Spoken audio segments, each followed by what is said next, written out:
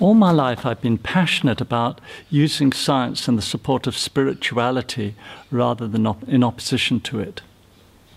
And the value of science to religion is very clear in our understanding of God.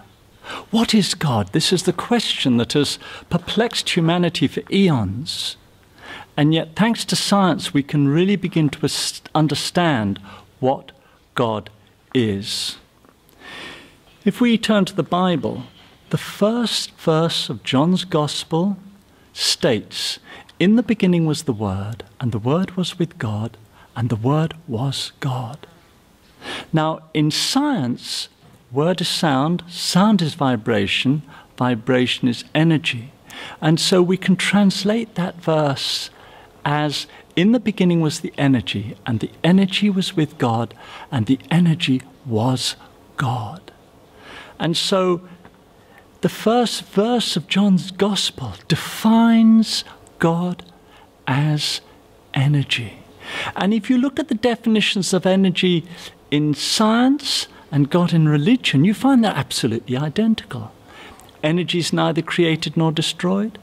God is neither created nor destroyed. Energy is everywhere. God is everywhere. Energy is everything. God is everything. Energy underlies everything. God underlies everything. Energy is the source of all power. God is almighty. All information in the universe is energy. God is all-knowing.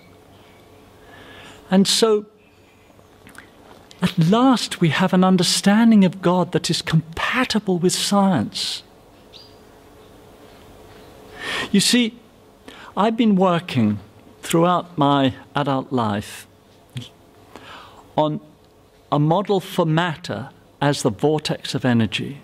This is based on ancient yogic philosophy. The yogis used their siddhi powers to penetrate the atom, and they saw that there was nothing in the atom but spin.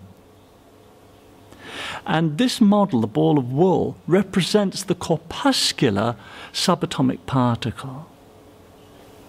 And what I've discovered in this vortex physics, that all the properties of matter, like inertia, mass, charge, can all be explained away by spin. And through the vortex we can see graphically how energy forms mass. And what I realize that there's no material substance underlying matter. That's an illusion created by spin, and Albert Einstein believed the same. He's difficult to understand not because of his theories or his mathematics, but because of his worldview. Einstein said that matter and the field are real, but there's no material substance to them. And so we're left with movement. Energy means the movement within.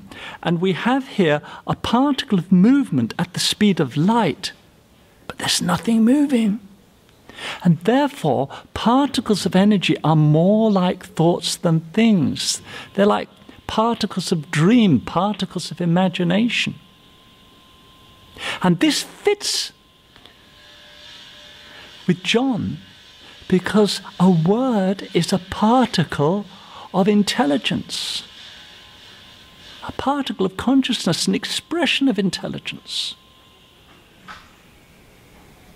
You see, noise is sound, it's vibration, but it doesn't carry information.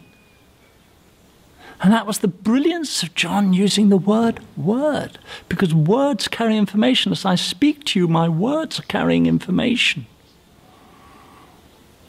So if particles of energy are more like thoughts than things, then the universe as a body of energy would be a mind. And that is what God is. God is the mind we call universe.